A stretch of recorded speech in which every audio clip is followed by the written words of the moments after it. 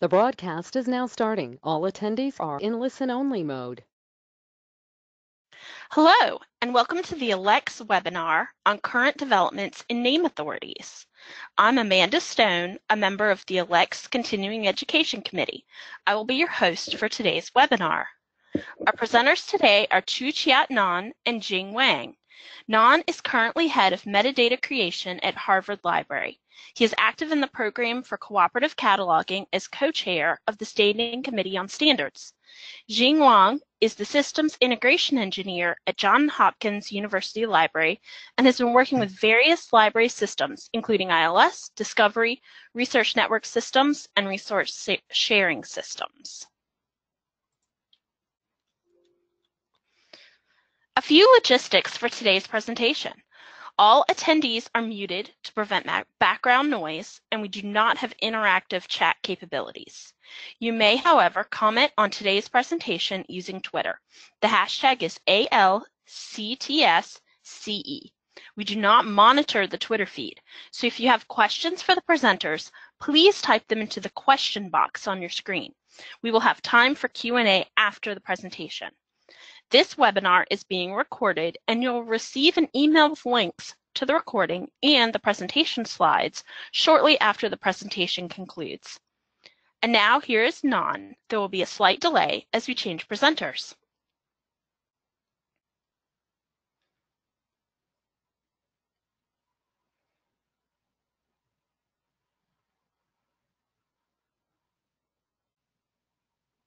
Hello, everyone. Thanks for joining today's webinar on current developments in name authorities. My name is Chiat Naun, and I and my co-presenter Jing Wang were participants in the IMLS Shareable Local Authorities Forum that took place in 2016 and 2017. And that's what we'll mainly be talking about today. I'll be talking about some of the themes that came out of the meeting, and Jing will be presenting the reference model that was one of the main outputs and that she principally authored. I'm going to start with a few disclaimers. This will be a fairly high-level presentation, and for the most part won't touch on the day-to-day practicalities of cataloging work. But perhaps we can go a little bit into that about the impacts of it on regular ordinary catalogers at the end of the question and answer. I'll be reporting on the work of a lot of people and on a lot of topics that are going to be outside my own area of expertise, but I'll do my best. And many of my comments will reflect my own academic library background or biases, if you like. But with those disclaimers out of the way, let me talk a little bit about the background to this grant. It was a grant by the MLS to Cornell University Library, where I was working at the time. Jason Kovari and I were the PIs. We had a lot of input from people like Stephen Folsom. And our partners in the grant included quite a large number of major players in this field, and you see them listed there on the slide. The grant funded travel to the forum and a little bit of staffing support. So essentially, we got to organize our own conference on a topic of our choice. And we also held some conference calls with presentations from some of the participants. There were 2 in-person meetings about 6 months apart. And the report and reference model were published earlier this year. That's a partial list of participants. I won't bother reading through that, but that'll give you a sense of who was at the meeting. So why were we interested in this topic? Everybody taking part had a shared interest in identity data and in data that was rigorous and shareable and scalable. And if you take a field that many of us are familiar with, NACO, you'll know that it meets the first of those criteria. Certainly, it's only rigorous. It's shareable to a good extent, but scalable, perhaps not too much. Authority data about personal, organizational work, geographical event entities, they're the kind of data that relates your collections to the outside world and other user communities. And so sharing becomes more important in the open ecosystem.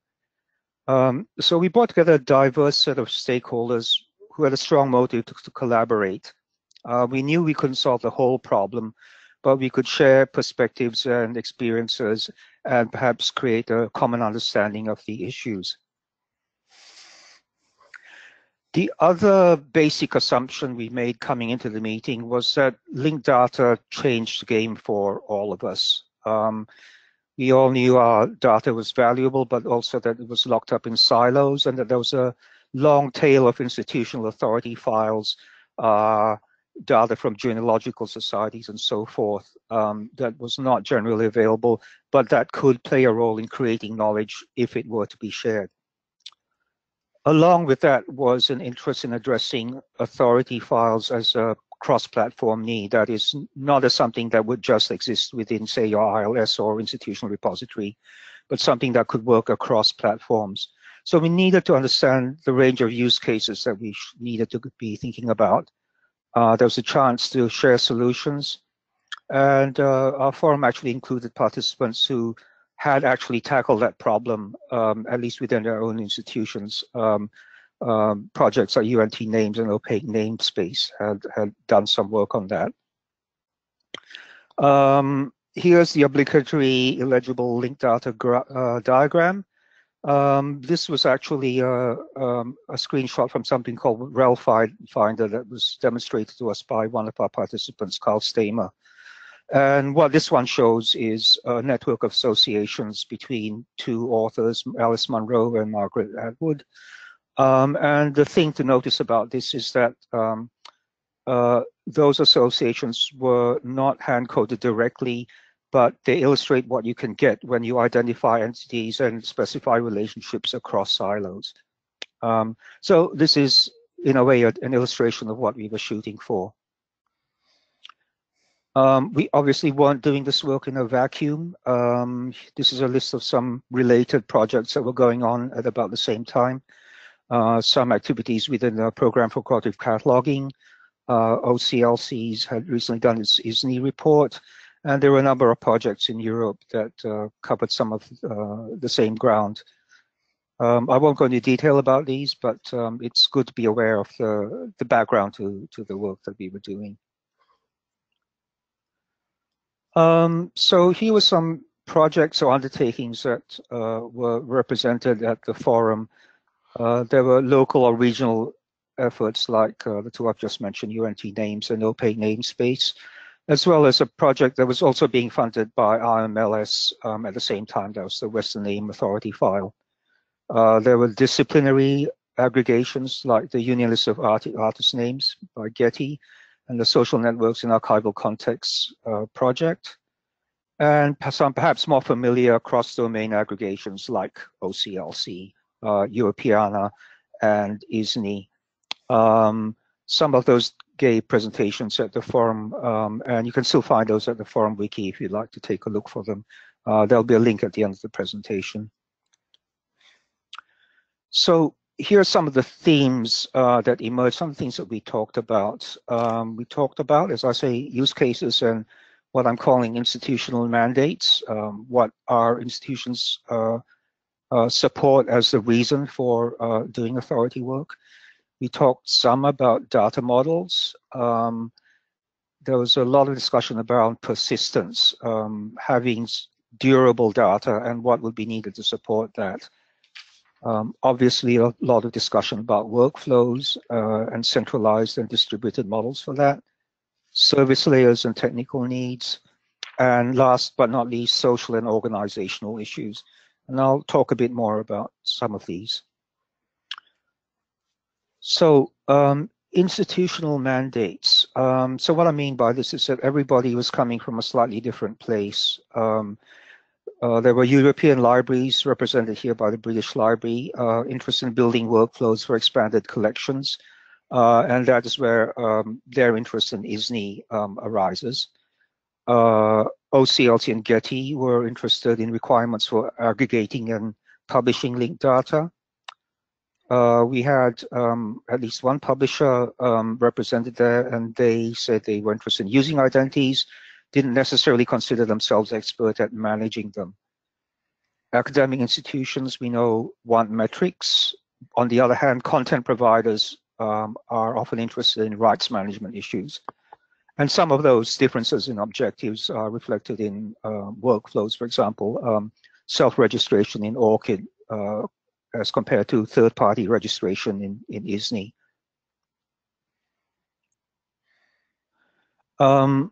Modeling of data is a bottomless issue, but we did find time to talk a little about some of the issues in that area.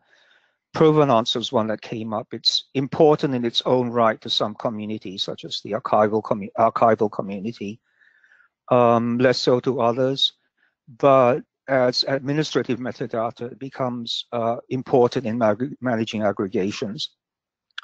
Preferred labels, or what we in the library world tend to think of as authorized access points, are a strong traditional focus, but they don't necessarily work well for interoperability or internationalization. Granularity of data in such areas as how hierarchies are represented or name changes can complicate identification across sources.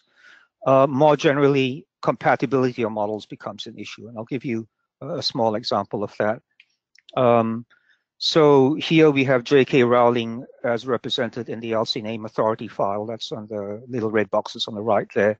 And you'll see that there are cases where pseudonyms are modeled as alternative bibliographic identities in library authority practice. And you see an example of J.K. Rowling publishing under her own name, but also under the name of Robert Galbraith. Wikidata, on the other hand, gives Robert Galbraith as a pseudonym for J.K. Rowling, but you'll notice that it's the same identifier for both. So the Robert Galbraith is not identified as a separate persona. Before anyone asks, I don't know how library practice will change with the advent of LRM, but that's a subject for another webinar. I mentioned social and organizational issues. The way a body like, for example, the Program for Cooperative Cataloging responds to the changes that are happening. Certainly there are questions around business models and licensing of data.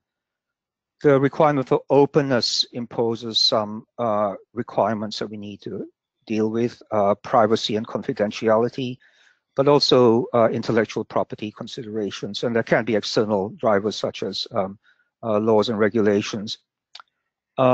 Sustainability is a major issue. We had people at the meeting like Diane Hillman who were very interested in this issue, and they would talk, for example, about sustainability even at the level of tools such as Open Refine. Governance becomes important because we need to adapt institutionally as well as technically.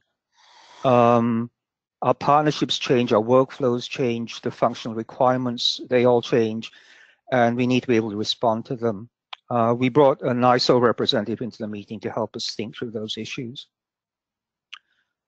A case in point that maybe some of you have been hearing about is ISNI. The stakeholders there have been the European national libraries, as I mentioned.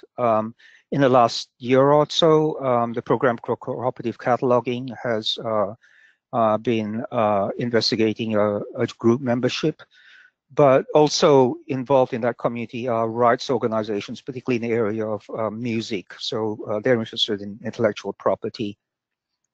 And recently, ISNI announced a partnership with YouTube. So you can see how they're kind of joining together the different use cases and different communities that are interested in this, the problem of identity management.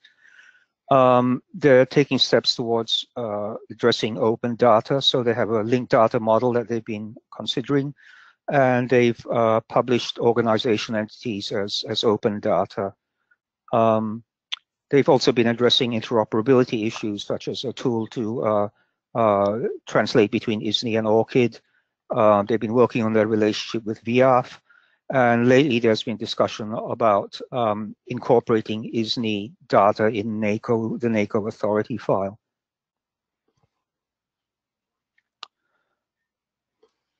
So what were some of the outcomes and directions that came out of the forum?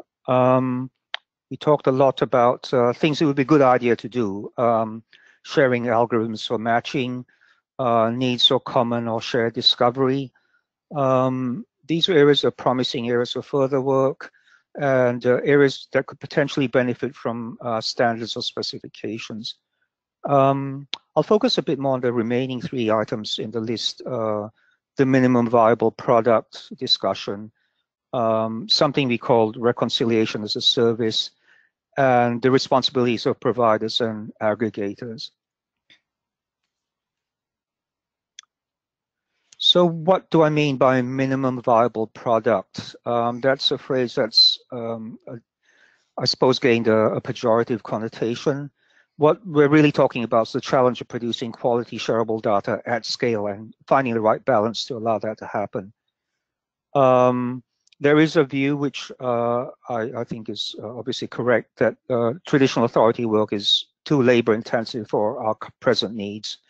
There's a sentiment at the meeting that we should aim to get our data out there, or as somebody put it, you want to be able to do authority work without knowing that you're doing authority work. Within the PCC, there's been a lot of talk about a NACO light concept and ways we might unpack that. And the emphasis moves from unique headings to corroborating data, unique headings being time-consuming to produce, and also there tend to be diminishing returns when you try to retain unique headings in large pools of shared data. It's not a game you can really win. The value is in establishing identities and making them known, and in providing structured data that can support matching and inferencing. So best practices might be domain specific. For example, one of our participants pointed out that if you want to provide disambiguating data for musicians, instruments are a good choice, more so than information such as associated place. You want to take advantage of contextual information, and you want to be able to capture information anywhere in your supply chain. So you need to address those recommendations to anybody who's participating, including publishers. Producing shareable data does pose a greater challenge. As we say in our report, shared data must be able to meet use cases outside its original purpose. This is likely to end up being a discussion about workflow, about what data you can pick up along the way, how you code it, who can provide it, and when and how you can get it.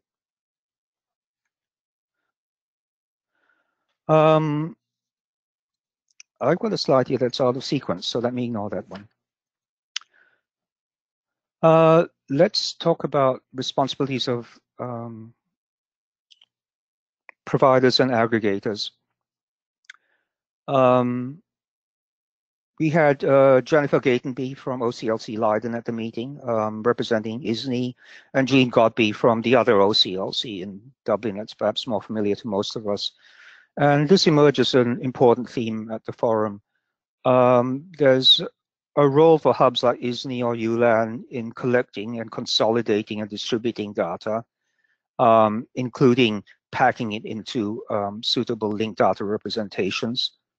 There's a role for them in linking identifiers so that you associate identifiers from different sources. And they have a role in making the data available to different user communities. They drew our attention to the W3C Data on the Web Best Practices document, but they also identified some particular characteristics of authority data that went beyond that, such as the importance of disambiguation and the need to support synchronization of data.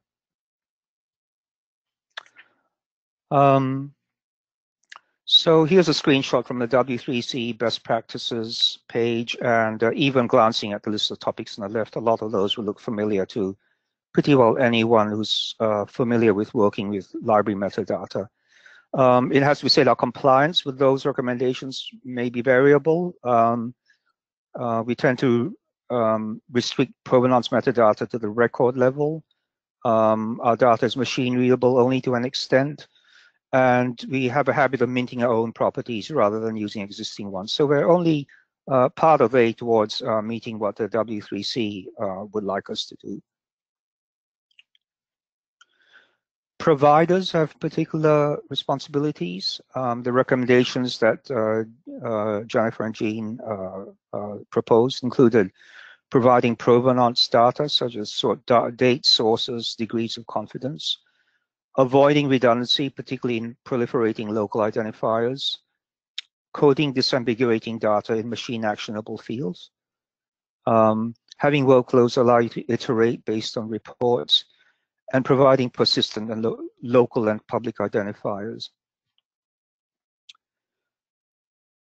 They were representing the aggregator viewpoint, where they had a role to enrich and model and make accessible the data, but depending on the mission of the aggregator, not necessarily to vouch for it. This is an interesting point that our Getty representative, Joan Cobb, made, that the aggregator may not necessarily be saying that they are claiming all the data to be accurate, only that they're reflecting the information that they've pulled together from various sources.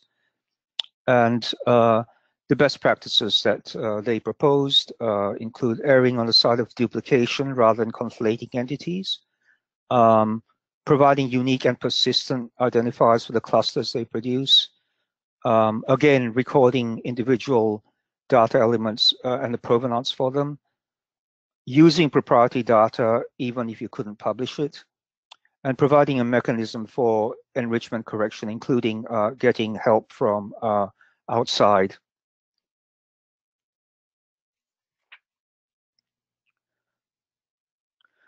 But how do we work with the data we actually have? Tim Hill from the Europeana project and Peter Murray from Index Data talked about this. And they talked about creating a specification for a stack of software and data that harvest name authorities from local and aggregated sources. So pulling together ISNI data, for example, and Vivo data or institutional repository data. Creating clusters and providing an API for an user interface to search and filter on the data so that metadata practitioners can actually work with the data. And of course, we do bits and pieces of a lot of this already.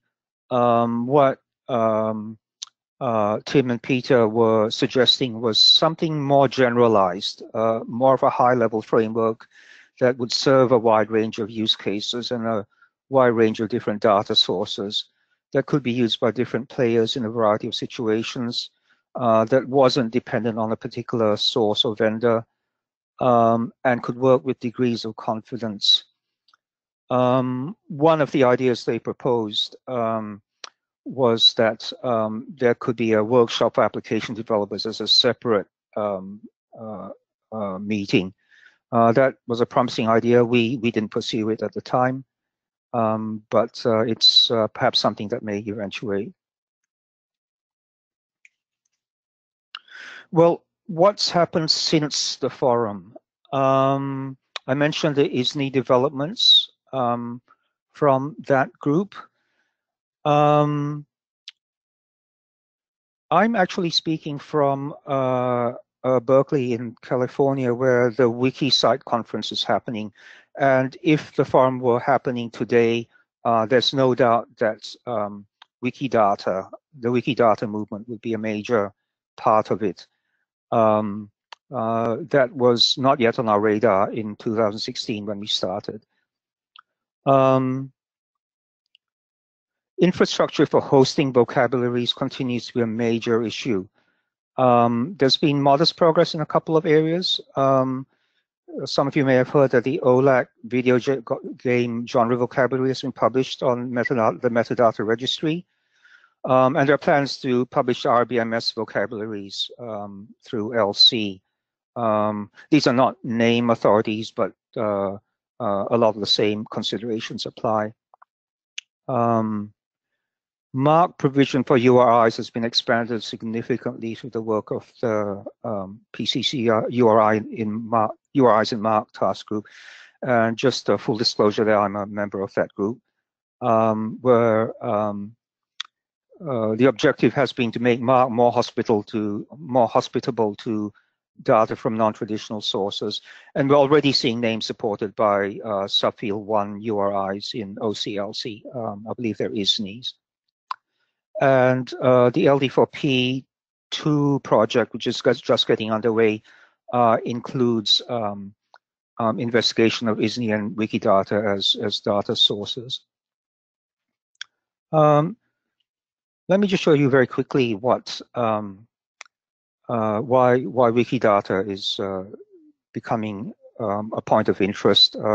This slide shows you the growth of bibliographic items in Wikidata, and you can see there's been a huge spike like within the last year.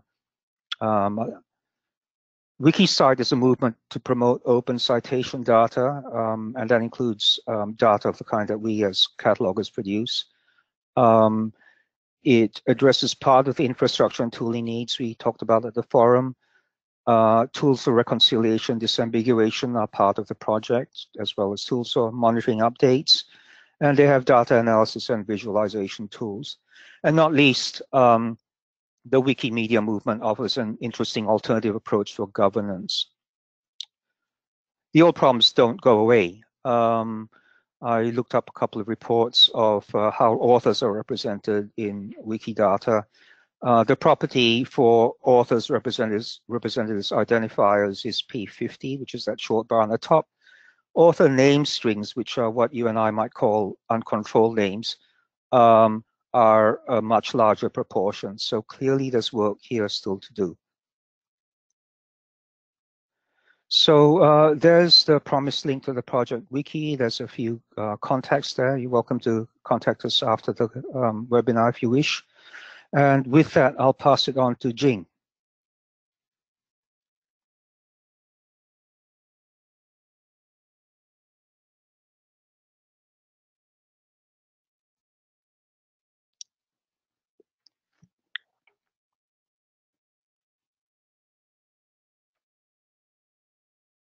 Can you hear me? Okay. Good afternoon, everyone. Thank you for being here. Thank Alex for hosting and Markai for sponsoring this webinar.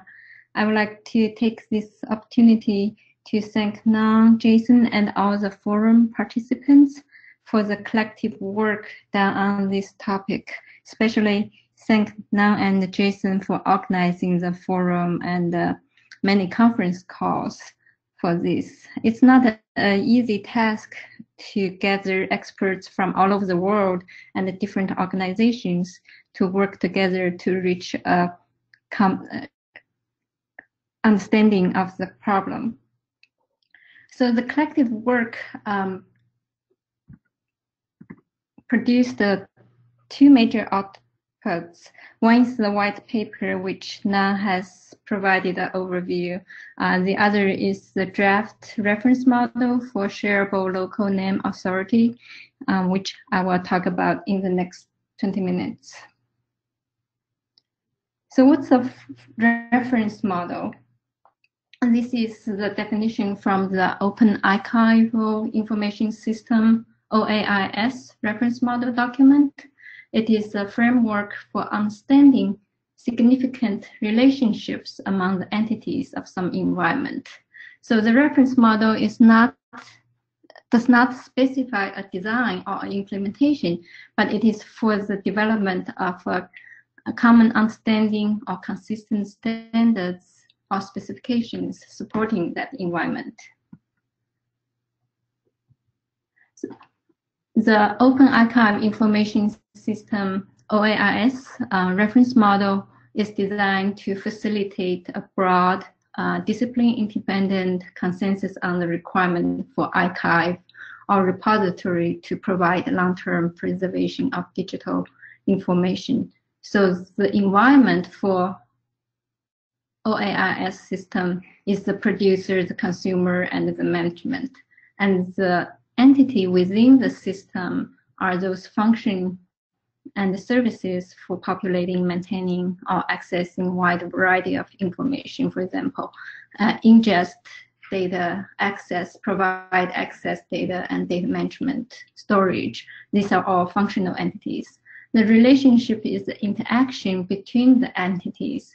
An example is the producer submits the submission information package, SIP on the diagram, to OAIS, which process the archive information package, AIP, and sends the dissemination information package, DIP, to consumer.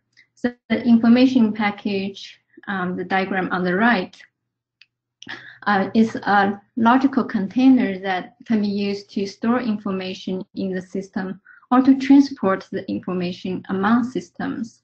So even though OAIS reference model is designed with a focus on preservation, the concepts in the OAIS reference model, such as the logical model of the information package or the functional entities, are applicable beyond the preservation community to general digital information management. Authority data is a type of information, usually digital, used and maintained across multiple domains. The OAIS reference model is the de facto standard for building digital archives. It's widely used, for example, used by Networked European Deposit Library, and the Research Library Group, and Online Computer Library Center, and the Library Congress for hosting METS XML data packaging. You can see the full list on their website. So the shareable local name authority reference model reuse the concept of the OAIS reference model whenever applicable. There's a few new and modified concepts. The authority management functional entity is a new component developed based on the group's work specific to the authority management community. The authority sharing and planning functional entity and the authority information package are modified components based on the OAIS model. So before we describe the authority information system in detail, let's look at the environment first. And this page. This shareable authority ecosystem is the systems consisting of multiple authority information systems. Some local system at the institutional level, some are global aggregation system, such as ISNI. Each of the individual systems is an independent system consisting of organizations, people, content, services, and systems, then maintaining the authoritative registry of names for a specific community. Meanwhile, the various authority information systems interact with each other, sharing data and services. The shareable authority clearinghouse is the common catalog of authority information systems, and it's a neutral, independent organizational entity to facilitate discovery of all the various authority information systems. Please note that the clearinghouse and the global authority information system are different conceptual entities from the point of view of the reference model, but the implementation of either the clearinghouse or the global authority information system can be done by the same organization or on the same hardware-software system. This is another view focusing on the relationships among producer, consumer, and management with the various systems. The authority management functional entity, AUG, in the diagram, it bridges the local authority information system and the external authority information system, either a local one or a global one. The services and functions within the authority management functional entity enables the two systems to interoperate with each other directly with the clearinghouse facilitation. the authority management functional entity includes local implementation decisions concerning data sources, matching algorithms, and the policies.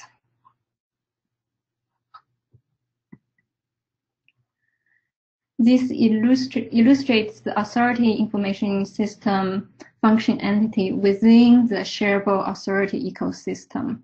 So the outside the blue frame, that's the system of systems, the environment where the authority information system in. The middle gray box indicates the individual authority information system. And each of these systems includes all of the OAIS functional entities marked in the green box, with the addition of the authority management function entity. The authority sharing and planning function entity on the top is a modification of the preservation planning in OAIS model.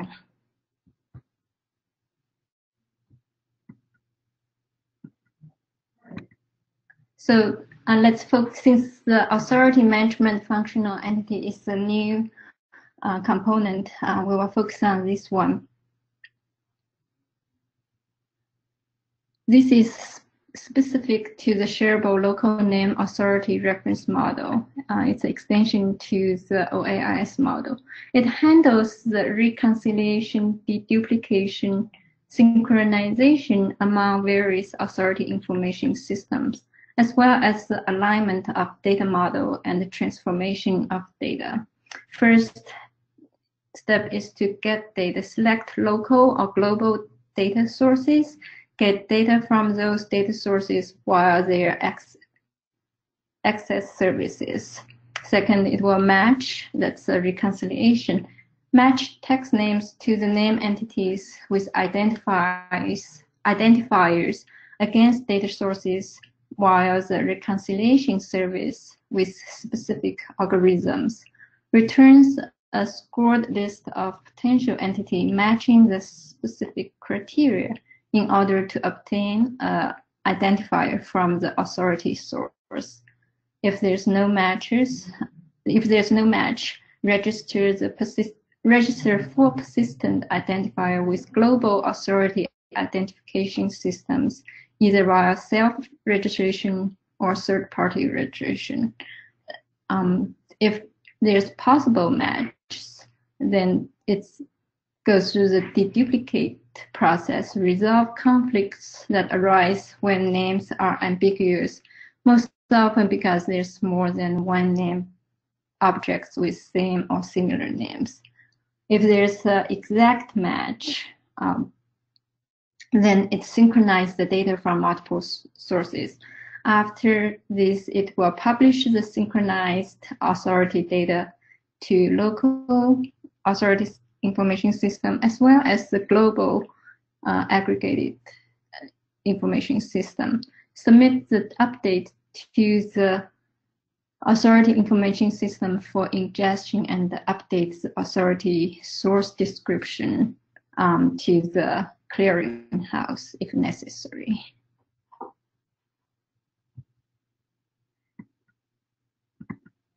So the authority information package, which is transported between all those functional entities, this is a modification of the information package in the OAIS model.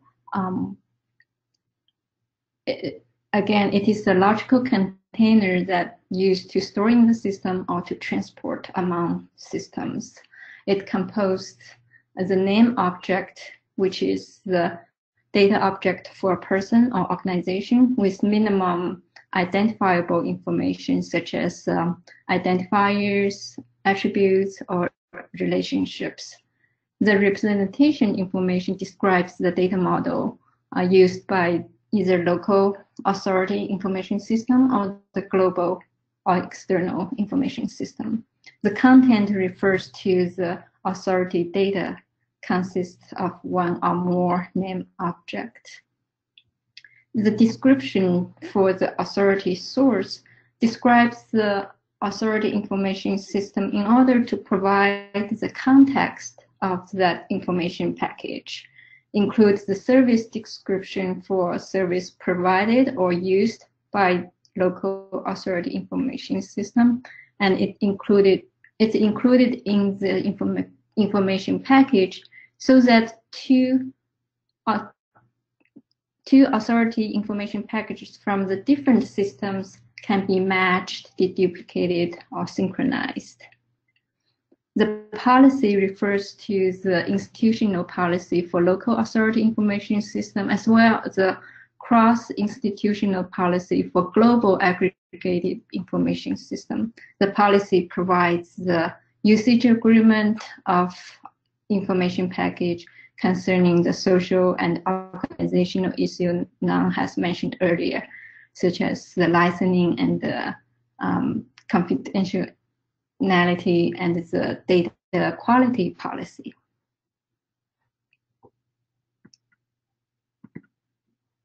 As Naun mentioned, semantic compatibility or data model alignment and data quality are major concerns in authority data management and sharing within the shareable authority ecosystem.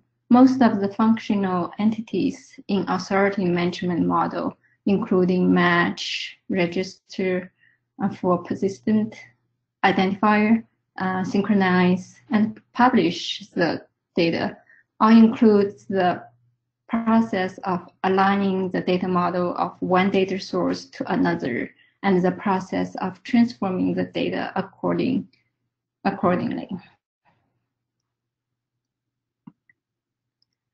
So this is the overview of the draft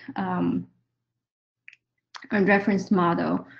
This links to the full document for both the white paper Naun has provided overview and the reference model, as well as the OAIS reference model if you are interested in dive deeper. Please provide your feedback. As I said, the reference model is still in draft. We welcome feedbacks and suggestions. So if you have any questions, feel free to send us emails. We're happy to answer and discuss further on this topic. Thank you so much to you both, Naun and Jing. If anybody has any questions, they are welcome to put them in the question box, and we will relay them to the presenter. And just a few things. Can we? One question was about the work that's being done on the permanence of authority data and of these tools. I know Naun talked about that a little bit.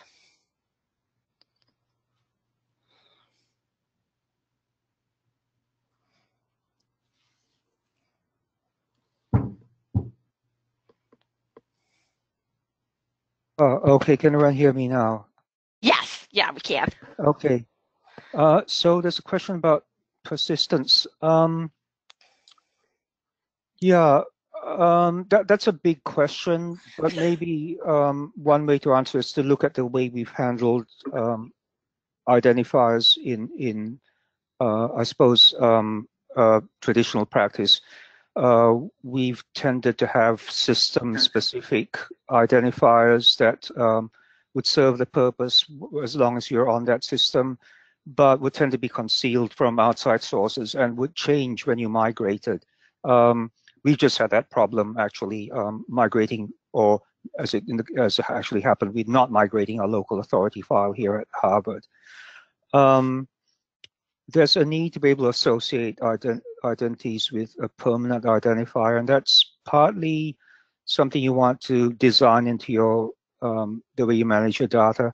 It's also partly a question of having a stable platform on which to host your data, and this is partly why the discussion about being able to host data in a more or less permanent way has been such a sort of difficult discussion. So there, yeah, as I say, there's probably a lot more nuances to this issue than I'm mentioning, but perhaps there could be follow-up questions about this. Okay. Could you talk about the next steps for the system of systems for your sharing name authority? I think they're just asking about kind of what your next steps are. Jing, is that you or me? I think that's you. We can hear both. Yeah, there's a question actually I got asked when I presented on the forum at ALA about what the follow-up work was, and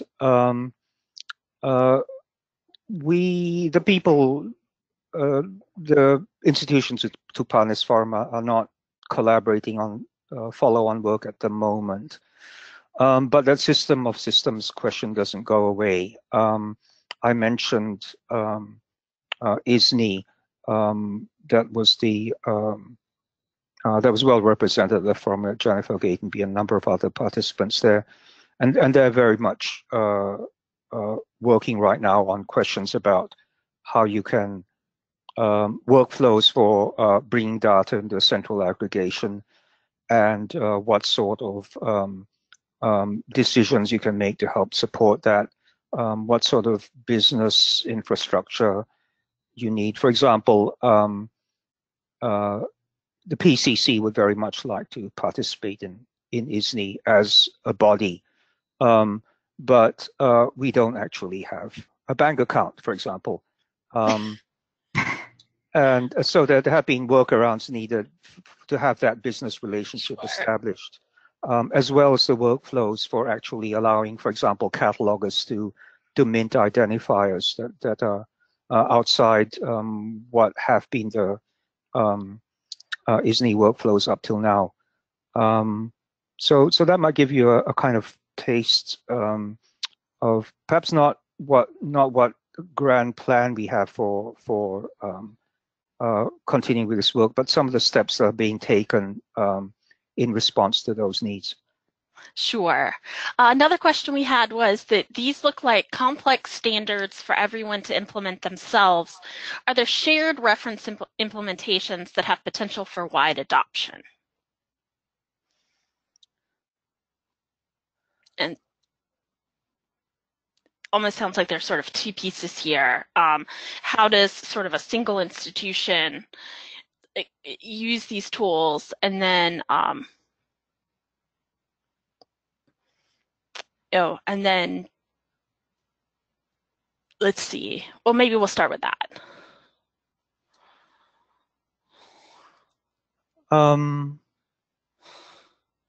Yeah, I think the question of a reference implementation is a really good one. I don't know if I've got an answer to that. There's it's certainly work that we do in our regular the course of regular work.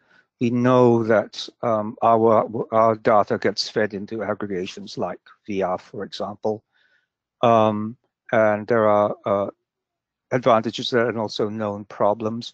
I'm wondering if there's actually perhaps also something we learned from the local projects that I mentioned, the Western Shared Name Authority file, opaque namespace, UNT names that have tried to address this need locally.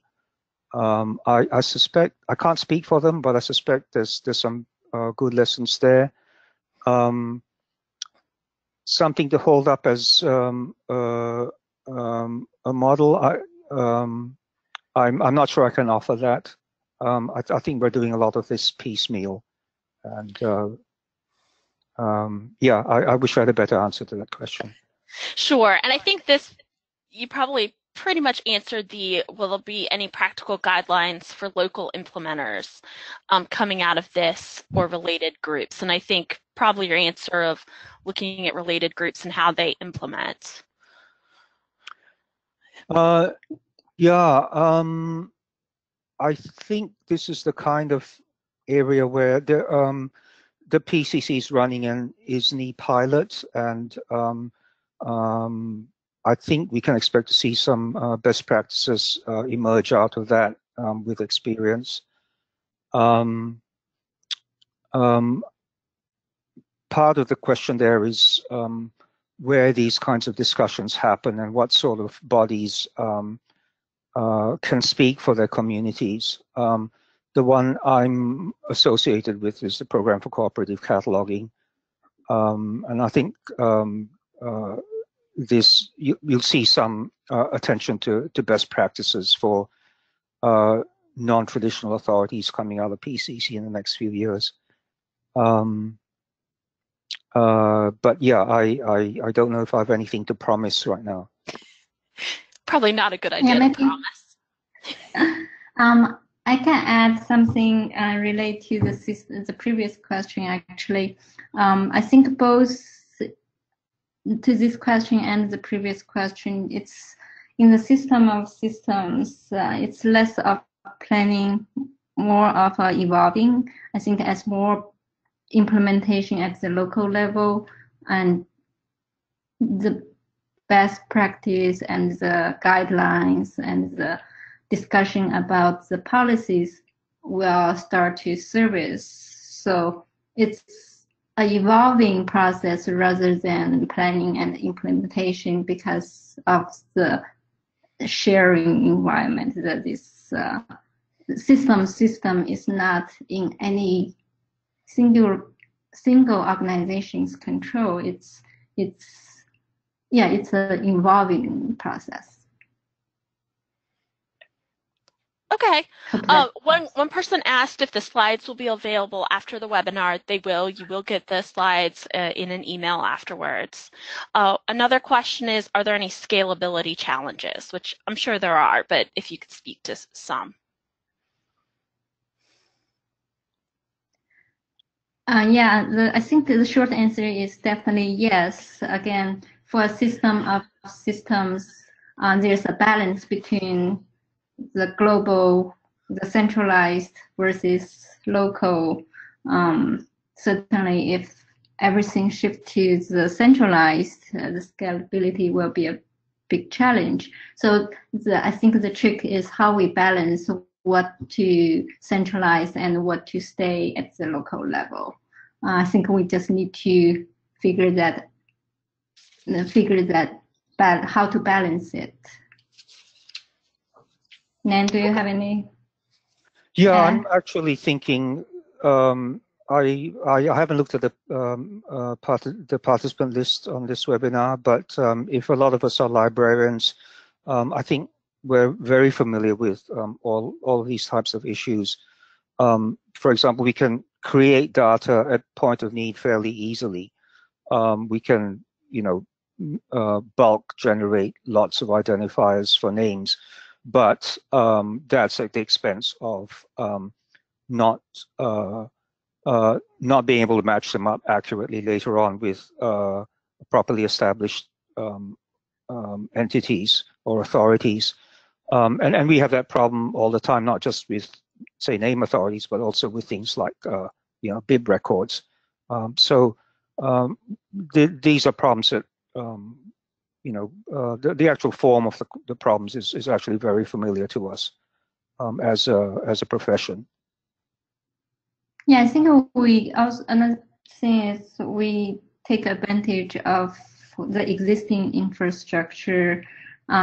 For them, I'm very pleased to see wiki sites coming along, which, as you mentioned, was not on our radar 2 years ago, but certainly the existing infrastructure that helps. That's a big advantage.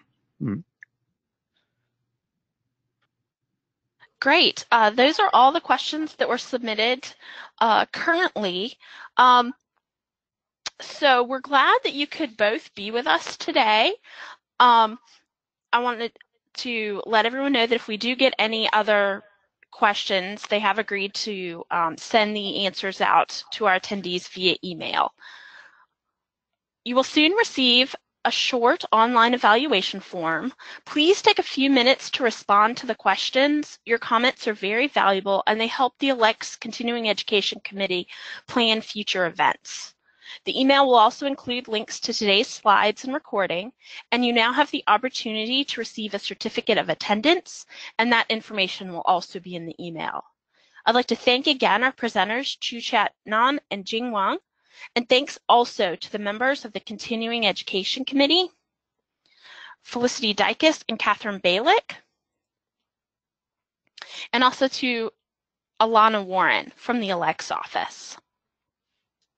The support they provide makes it possible for us to present these webinars. ALCTS has other continuing education opportunities coming up. We have 2 more webinars this fall, the IFLA LRN model, a brief introduction, and I know that was mentioned during the presentation, and considering leadership. See the ALCTS website to register or find more information on these events. ALCTS also offers web courses, which are 4 to 6 weeks long, as well as 2-day email discussions. And our next e-forum will be on December 11th on migrating technical services, systems, services, and staff. Check the website for information on upcoming courses and discussions. Thank you all for joining us today, and this concludes our session.